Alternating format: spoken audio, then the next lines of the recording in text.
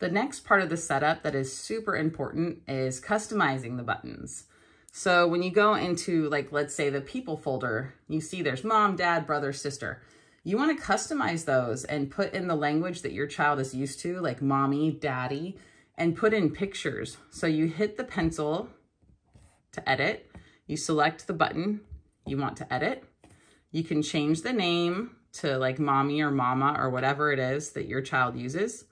And then you can hit edit underneath that image to choose a picture. You might have to enable or allow it to use your camera roll the first time you do this, but every time after that, you're not going to get a pop-up. I'm going to choose a picture. I'm going to see all of the albums available to me that are in my iPad. Select an album and then scroll to find an image. Let's go. That's me. You can zoom in, zoom out. You can move these around. You could do anything you want to get the picture. And there you go. And if you don't like the type, you know, mommy, if you want it to be bigger, you can edit the button right here. You can mess with the text, make it bigger or smaller.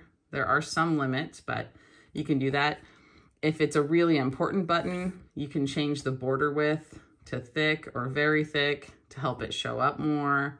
You can do all sorts of things with these buttons, but the most important thing you want to do is always make sure that the word kind is set properly, because that's how buttons, you know, conjugate. That's how they operate.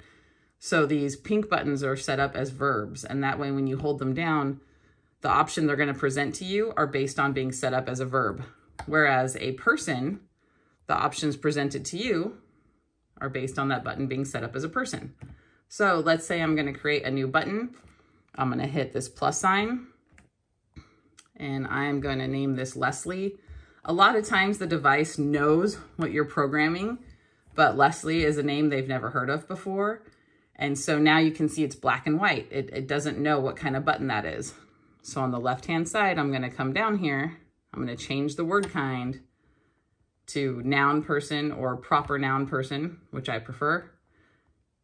And then there you go. I can also obviously add a picture. So I'm going to hit edit, choose a picture, and I'm going to pick a random person in my folder here. Let's choose like that.